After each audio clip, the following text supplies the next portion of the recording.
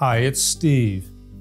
In this video, we'd like to show you how to replace the door strike on your Samsung built front load washer. It's a really easy repair. Let me show you how we do it.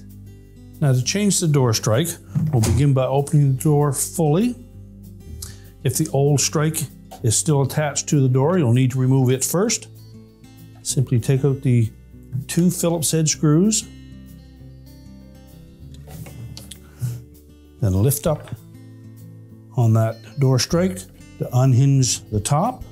Discard the old one. To install the new one, we'll tuck the top edge in first. It has the hook on it. Lower it down over the 2 projections where the screws go in. And be sure to use the original screws. Just use caution to not over tighten them. And when they are tight, that strike still should be able to move slightly back and forth and have a little bit of movement in it. We can simply close the door up and your repair is complete.